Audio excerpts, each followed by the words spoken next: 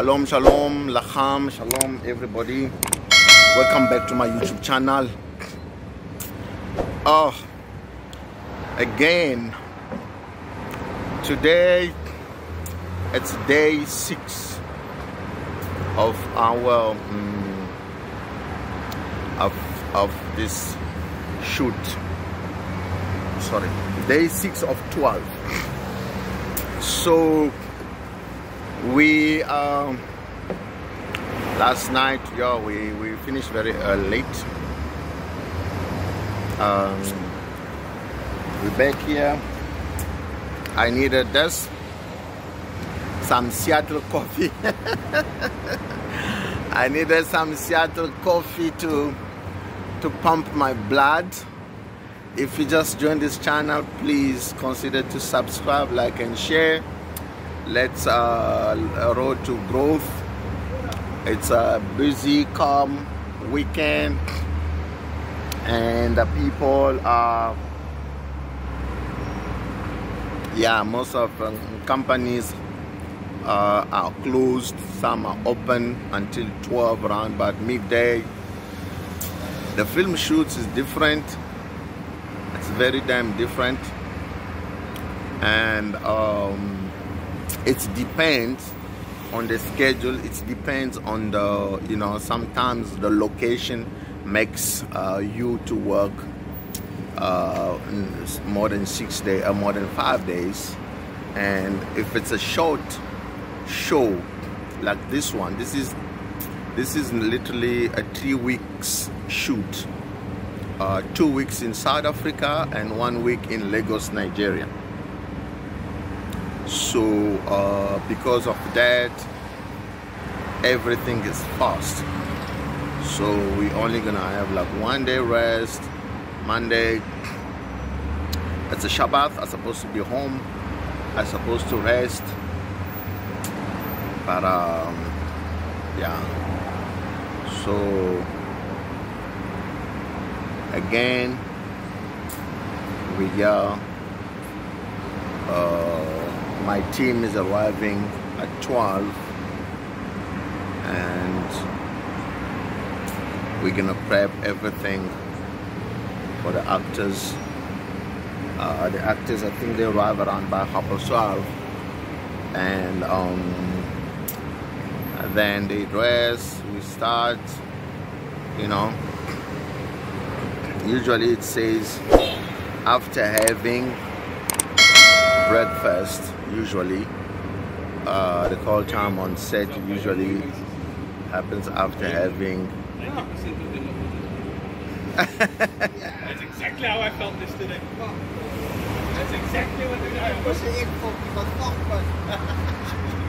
That's exactly what I was doing yesterday. So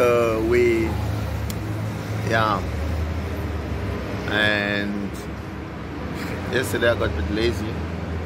I was not lazy. My laptop, I don't know, this generator went in and off, and my computer cable shut down. Couldn't, it's broke, or I don't know what to say, it's broke down or whatever I call it. It's went faulty. It couldn't charge my laptop no more, and I had a computer, another HP cable, but it was not fitting properly, so it was not stable. This morning when I plugged it, I had to readjust, like kind of manipulate the cable to to stick to the laptop to charge, which is, it's not great, it can cause, I don't want more damage, but I will keep it as a backup in case I had to get a cable. New charger was not that expensive at this particular time. You don't go, they're all the same. The one I had, it says 45 watts. This is 90 watts I bought, so hopefully it can support, sustain heavy heat, things like that. I know power, we have a situation of load shedding, they called it in South Africa. We call it the load shedding, or I I don't know. In America, there is another expression used. In French, you say délestage, where the power goes off for 2 hours or 3, but they let you know. You know, the best part here is you have a schedule. You already know midnight, 12 o'clock or 10 o'clock today, the power will go off. So at least at the same time, you can get ready to, you are ready, you prepare yourself. If it says 2 hours power shortage, then you will have to, you know, whatever device that you have, you need to charge them until the last minute so that when the power goes off, you survive for those 2 hours. But sometimes it goes for 6 hours, and those are the brutal days, because even the cell towers go off because they don't sustain. The cell towers now barely survive 2 hours power cut. Literally, some cell towers, when you have 4 hours power cut, after 2 hours your network is gone. You just start buzzing. You know, you start losing network because the cell towers batteries are also weak now because they were not prepared. They were not prepared for these such a power shortages. They were like once in a while emergency. But now every 2 hours or let's say every 6 hours there is a power cut, meaning these batteries will charge for 4 hours, 5 hours. Sometimes they don't charge fully because, you know, as batteries are, they sometimes will work for only, like, I mean, after a certain time of usage, they start losing elements and everything. Then recharging them properly, now it's a problem. Now your power goes off after, for 2-3 hours or 4 hours usually. Then you have the power, the batteries that's supposed to be charging maybe for 12 hours, it's only charging for 6 hours, so you won't charge fully. And the time you have the next scheduled power cut, these batteries didn't charge properly, so you start losing network, literally losing network, and people steal them also. I mean, South Africa, shame. Sometimes things that, you know, the government in South Africa would allow so many things to happen. I mean, people literally, I mean, next time when I go, when I have an opportunity, I'll show you how the cell towers are protected in South Africa now, like in the townships. They literally build them blocks of towers. I mean, a hole. I mean, I think maybe like a 4 meter or 5 meter hole, something like that. Just so that people don't claim to go steal the batteries, because it's just too much. So telecommunication companies, everybody, like, people used to protest for so many things. There's one thing that South African haven't been able to protest, it's power shortage. Everybody given up to that. Once only the opposition, the third largest party in South Africa, called up a protest, but that was political. Some other political parties never joined because they didn't want to empower that idea coming from you know, someone else. It's political, so it was not for the good of the people. It was just for votes and to show that they care. Politicians literally do not care. As long as they make money, they don't. They steal, they get kickbacks from company, government. I mean, there's people who are making money in solar business. So those people, those companies literally wish the power company to die, because it's like You know, it's like these tow trucks, accident vehicles. You know, the tow trucks in South Africa. That guy knows, man. Yeah. And it's not the Lamborghini, it's not a Ferrari. It's a Honda, what I will call it, Honda. Yeah, but again, so at certain stage in South Africa, this is what the like everyone does their own thing. Some, you know, in a corner they will come up with something. So tow trucks drivers, because with no accident they did not make money.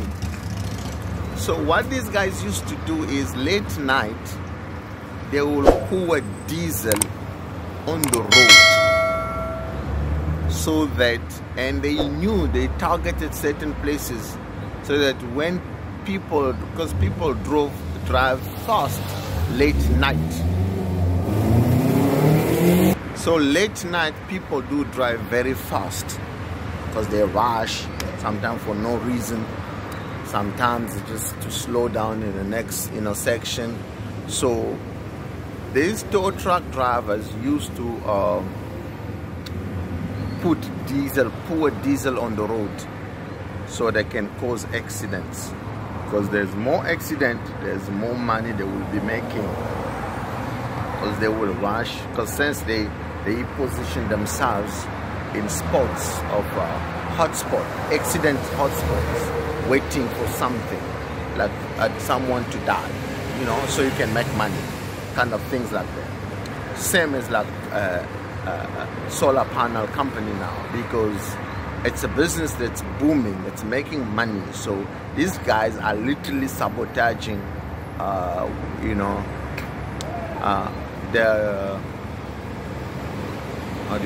these guys are literally sabotaging the national power plants, and that's a fact. That's not like I'm not making up this. This is the former CEO of Eskom ran a parallel investigation, not telling the government, because they found out that the government was complicit to the sabotage. If the highest, you know, someone in the presidency is aware of that, so you cannot tell people. So what the former CEO did was to run a parallel investigation. He never told. They hired a private investigator, but the board of the Eskom signed for it, so that they can release the money, because as a CEO you couldn't just release the money. So the board of Eskom has to release the money. So they were told and they agreed. So they never said a word to government, only to find out that the deputy president of the country was involved in sabotaging Eskom so that they could make money. I mean, subcontract. That is a company, a government company that has so many subcontracts. Even for small things, they have subcontracts. So the subcontract goes to repair something, they will mess it up. They will throw in those who are supplying coal, who supply coal. They will supply faulty coal to the company, so they can sell the real one to China. Because the Chinese are the one buying coal, you know, mostly in Africa. So they will do that so they can make money, more money.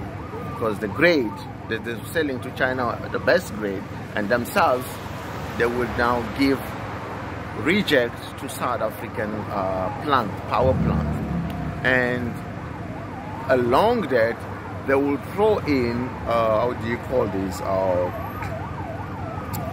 metals into the mixed metals with the coal, so that when the coal is burning, the metals also is messing up. The metal will then mess up the machines, so it can break, and they can be called again to come they can come fix. And this is what happens in Africa. Like, people literally will, it's like you give your mechanic a car to fix. They will fix it. They steal even your real parts, the new one, the parts, your genuine parts. They steal them, put you fake ones. They can break in 2 months time. You go back. So it's become like a routine checkup. It's like, you know, a body that's been wounded, you know, when so you can go back in and out so that they can make more money. Because if you just go once, they fix you, you never come for a year, then where they're going to get more customers. So they can, that's better for how it goes. And the government allowed it.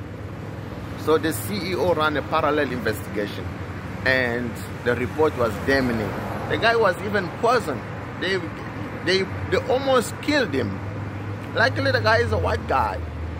You know, he has money and he could treat himself. He could run to a best medical facility in the country.